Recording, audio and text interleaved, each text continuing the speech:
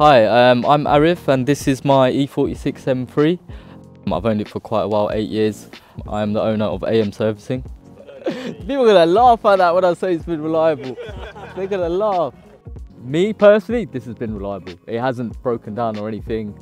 Maybe because I haven't done enough miles in it. I've probably done like 7,000 miles since I've owned it. But you know, I get cars like this coming all the time with so many different problems. So I guess I've been lucky.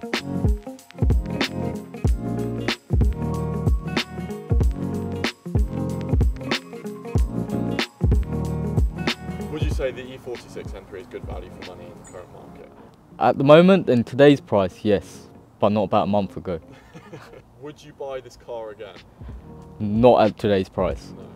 I bought it 8 years ago, so it's a big difference. How much did you buy it for? It was 6.5.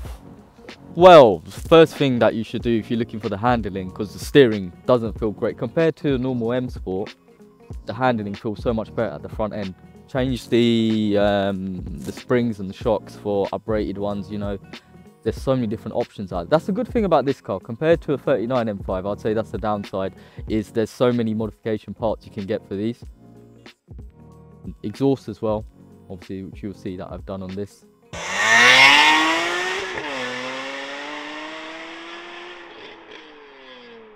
Best memory, probably taking it down Santa Pod, and my car was faster than my mate's car, and he's got meant to have a better one.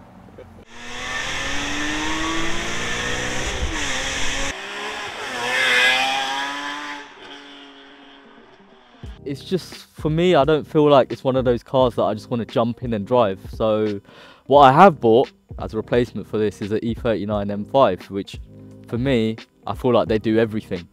You got a manual gearbox, V8, comfort, saloon, big boot. But don't get me wrong, this is a fun car. The SMG gearbox is fun. It just makes you want to punch gears all day long.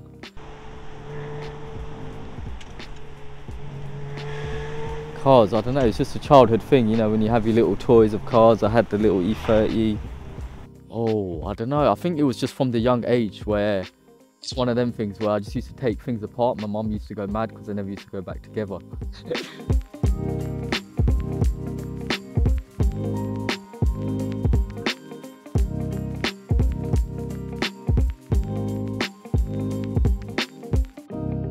Yeah, I'd say it's been a good experience. I know that I've said quite a few bad things, but every car is not perfect, is it? So there's pros and cons to everything.